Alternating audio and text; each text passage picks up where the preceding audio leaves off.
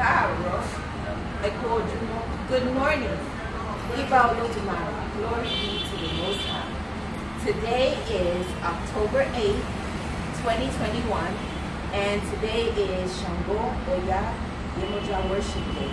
And as always, we have to be so grateful for waking up in the morning, seeing a glorious new day.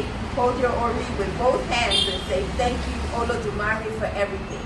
Because remember, gratitude is the attitude that will always lead you to success.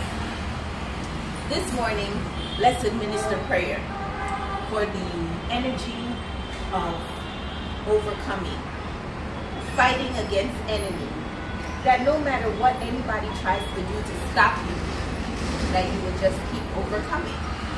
Today, I'm always moving, always traveling, always going, and that's how I overcome.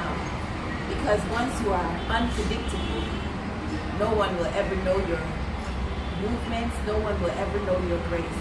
So this prayer is for all of you, that you can always be moving, always overcome enemies, always know that you're glorious and you have grace no matter what anybody tries to do against you, that you will overcome.